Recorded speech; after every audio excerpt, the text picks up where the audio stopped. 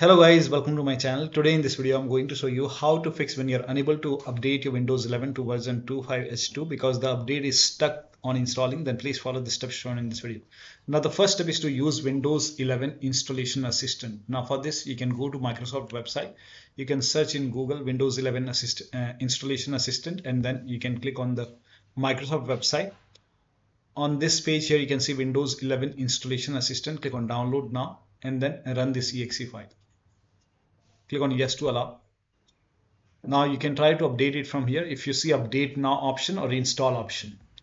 Now still not working. The next step is to pause and restart the update. So go to Windows settings, go to Windows update, and then click on pause. If you see retry option, you can hit retry and then check. If that does not work, pause, and then once paused, resume the updates, and then you can check.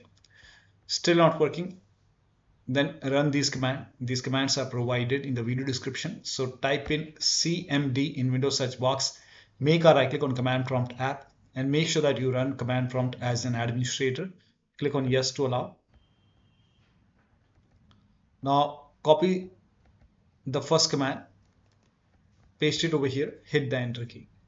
Now the scan will take some time, and once the scan is 100% complete, run the second scan. So copy the second command, paste it over here, hit the enter key. Once the second scan is 100% complete, copy the third command on the same window, paste the third command, and then once the third command is 100% complete over here, then restart your computer. Restart is a must after this. After the system restart, you can try to update.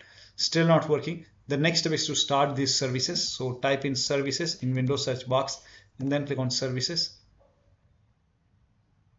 Now find Windows Update, make a double click on Windows Update, set this to automatic, click on apply, click on start if highlighted, then click on OK. Make a right click on Windows Update, then click on restart, and then you can check. Now find Background Intelligent Transfer Service, make a double click, set this to automatic, click on apply, click on start if highlighted, and then click on OK. Make a right click and then click on restart.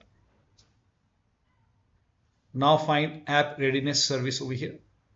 Once this is done, find App Readiness, make a double click on App Readiness, set this to automatic, click on apply, click on start if highlighted, and then click on OK. Again make a right click and then click on restart.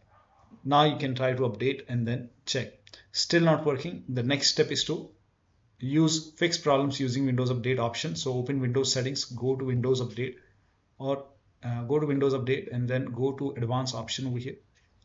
Go to recovery option, and here you can see fix problems using Windows Update. This will reinstall your current version of Windows. Your apps, files, and settings will be preserved. So click on reinstall now. This process will take some time, and once this is done, try to update your Windows to version 25H2 and then check. Still not working. The last step is to use media creation tool. Now for this you can open this link in a browser. It will take you to Microsoft website. Scroll down here, you can see media creation tool. Click on download now and then run this exe file. When you run this exe file, you will see the screen. Click on accept over here, and then by default Windows 11 would be selected. Click on next, select ISO file over here, and then click on next. You can save it to desktop, save, and then let the download complete. This process will take some time, and once the download is complete, click on finish option over here, hit finish, and then let this close automatically. It will take few seconds or maybe a minute to close. Once close, go to desktop, make a double click on Windows ISO file, make a double click on setup file, run the setup file, click on yes to allow, and then click on next, and then accept, and here you can see ready to install. By default, the option to keep personal files and app would be checked. When this is checked, you will not lose any data on the computer, so make sure this is checked and then hit install. After the installation, log into the computer and then try to update your Windows 11, and one of the steps shown in this video should help you to update your Windows to version 25H2. So that'll be all. Thank you so much for your time, and please like this video and subscribe to my channel.